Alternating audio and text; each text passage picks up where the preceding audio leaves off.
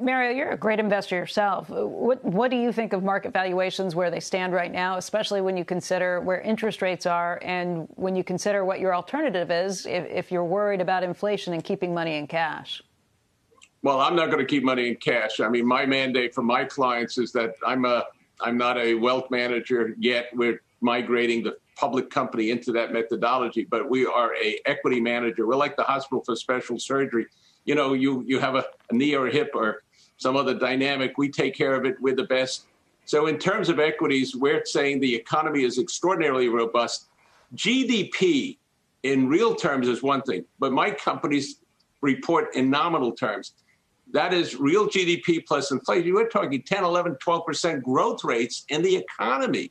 In addition to that, last year you had some, everyone became sensitive about costs. Even though costs are rising, they did examine costs. Then they deferred CapEx. So the balance sheets and the cash flows year to year in the first and second quarters are going to look significant.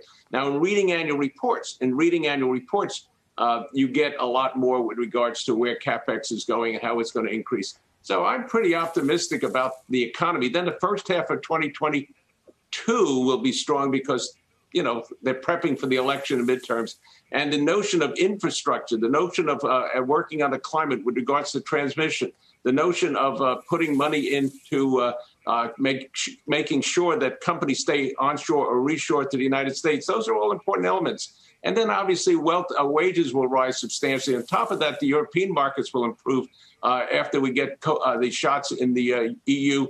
And the year-to-year comparisons there, China's already doing well, and they're 18% of the world's GDP. The United States is 24%. Europe is going to come back. And then you get, at some point in time, some emerging markets like India and Brazil coming back. So you got to look, and the delays in chip shortages will help the auto industry into 2022. So you're going to have a pretty robust economy going into the first half of 2022. At least you can perceive that in December of this year.